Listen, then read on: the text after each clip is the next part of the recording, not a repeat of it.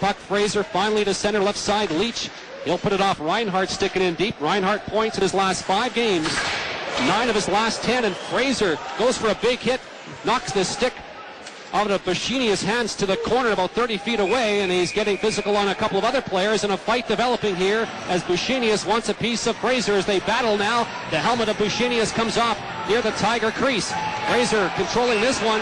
Busenius, though, trying to get his right hand going. Fraser connects with the right hand. Now a overhand bear hug by Fraser. Busenius got his head in the chest of Fraser, and about 2 or 3 uppercuts by Fraser. Not sure if they connected.